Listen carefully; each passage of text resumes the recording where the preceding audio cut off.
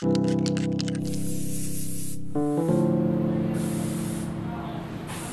knew from the beginning that the Commerce Building was going to be a great project. We found KEF on Instagram.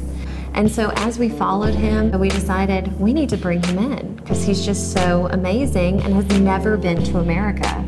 So what better place to bring him than Baton Rouge, Louisiana?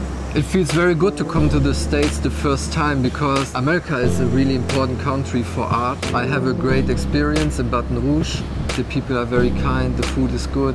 My inspiration is usually from nature.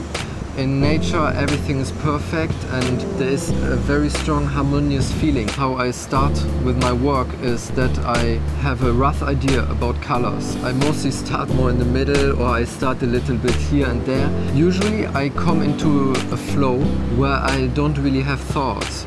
And I'm really 100% into my lines and I don't really try to push to make a perfection in my work. And that's for me very important, to accept the evolution as it is and not to push it in a certain way. What KEF is doing is more about bringing happiness to a space. And so when he's able to create work, especially in a public space, that's where he's able to make a really big impact on the community. When I paint in public, people just have straight access to the work. For me it's important that the people who are coming across this piece, that they can start to feel the energy. And this I really like because it brings people together.